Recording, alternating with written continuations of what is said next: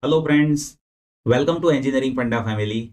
In this video, I'll explain electric dipole and dipole moment.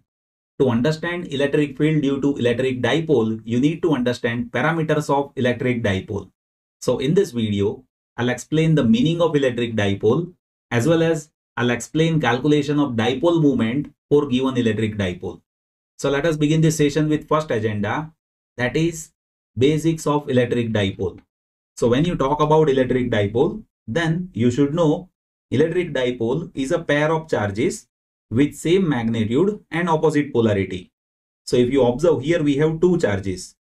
One charge is having value plus q and second charge is having value minus q. So here we have two charges with same magnitude and opposite polarity, and that is separated by distance 2a.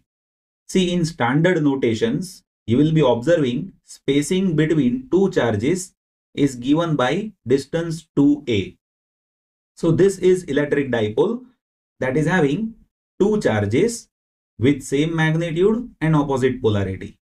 Now I'll explain you dipole moment of electric dipole.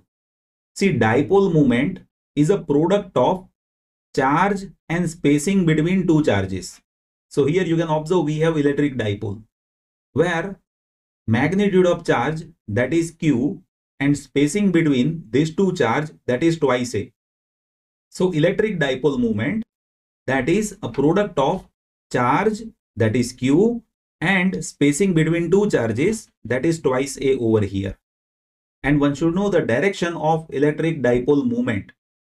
See, dipole moment, that is having direction from negative charge to positive charge.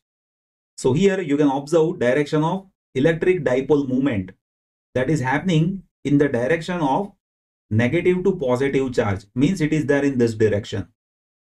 So now what I'll do is I'll be using this calculation in future coming videos where I'll explain you how to identify electric field due to electric dipole.